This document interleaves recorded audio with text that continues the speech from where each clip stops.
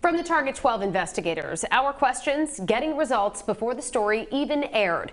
We found out about a pot of government money that's barely been touched. Millions of dollars was set aside for Housing Help RI for tenants facing eviction. But so far the fund has helped only a few people, and we wanted to know why. Target 12 investigator Walt Buteau has the details.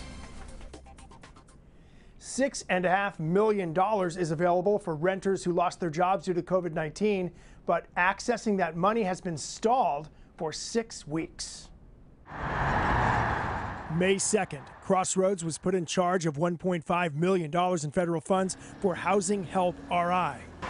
A tenant at this Warwick apartment complex who asked not to be identified tells Target 12 he applied for the program, in his words, within 10 minutes of Governor Raimondo announcing the money was available. And so far, 6 weeks since he applied for Housing Help RI, he's received only automated responses like this one asking for more documentation. In late May, as Raimondo announced $5 million would be added to the fund, there were about 3,800 applicants and no one had received any payments. Now 45 tenants have applied. About 1,500 did not meet federal criteria. 1,700 were asked to provide additional documentation, and about 1,300 cases are awaiting payment.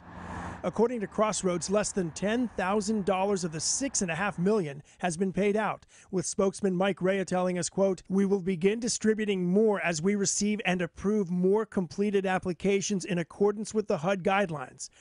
Rea says the delay has been caused by federal and state eligibility requirements.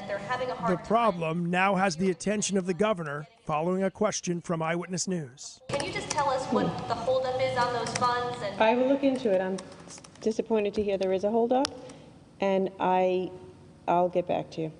Late this afternoon, the governor's office did get back to us, saying they plan on dispersing at least $200,000 from that fund by July 1st. We have more details on WPRI.com. With the Target 12 investigators, Walt Buteau, Eyewitness News.